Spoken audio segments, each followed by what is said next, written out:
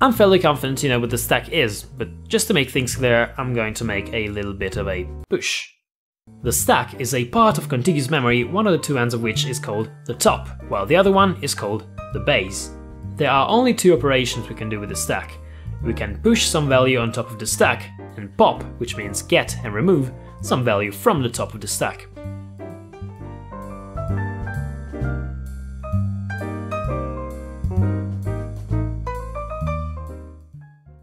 Push. There is a classic analogy with a pile of dishes. One can insert or remove a dish only on and from the top, at least without risking to break them. I'm sure enough one could easily remove a dish from the middle or even pop. Let's try to write some program that uses the stack. I'm sure you will immediately understand why it's useful. So first things first, we want to initialize our stack. This is done by setting a pointer to the base of the stack and one to the top. We can do so by setting two special registers, the base pointer BP and the stack pointer SP. We can set the base to hex 8000 for now, and we can use the same value for the top, as the stack is now empty. Let's set BH to whatever value we like and push it on the stack, using the instruction pushBX. We can now modify BH and print its value. Alright, nothing special yet. It just prints the last character we set BH to, but if we use the command popBX and try to print again, now we should print the previous value of BH, the one it had before we pushed it on the stack. I suppose you see when we could use this.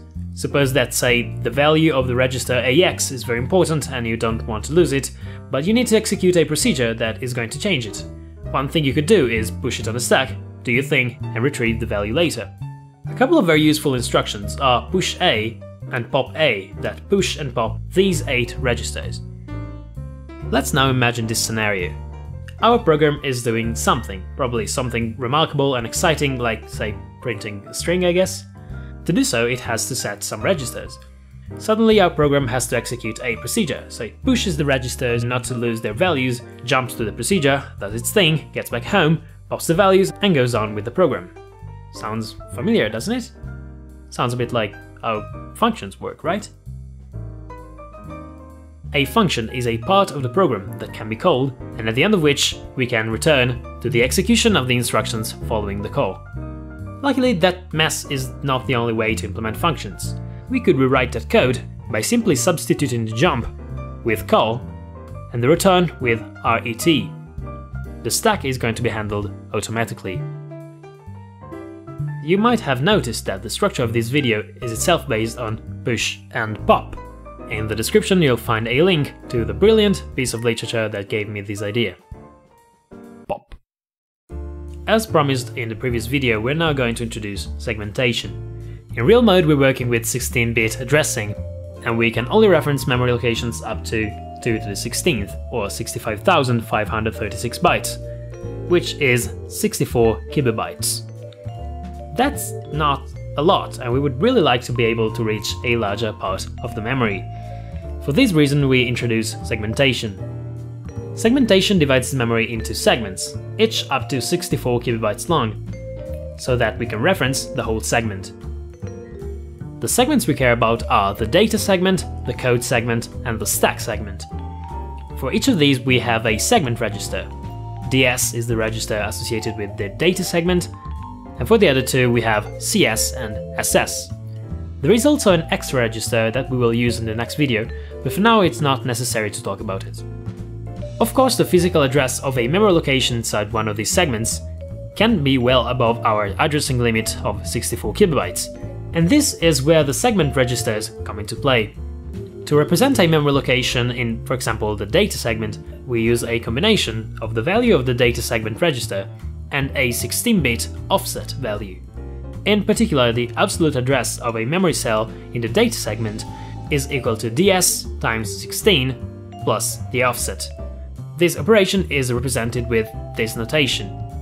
Both of the values we're using to calculate the physical address are 16 bits long, and at the same time the part of memory we can reach rises by 16 times, becoming a bit more than a megabyte. So that's the solution to our initial problem. One thing you might be thinking is, why do the data, code and stack segments have these names? Well, as I briefly noted in the previous video, it is sometimes very convenient to separate data and code, so we might want to put them in different segments. It should not surprise you that instructions are in the code segment, data is in the data segment, and the stack is, well, in the stack segment. Most operations we encountered already did in fact hide the presence of segmentation. Remember when we printed a string? We had a pointer to the first character of the string. Since a string is data, the pointer was not variable name, but ds offsetted by variable name. The thing is, ds was 0, so the address really was just variable name. Also, remember we had to set the origin of the memory addressing to 7C00. Well, turns out that another way to offset the memory by 7C00 is to set ds to hex 7C0, since hex 7C0 times 16 is in fact hex 7C00.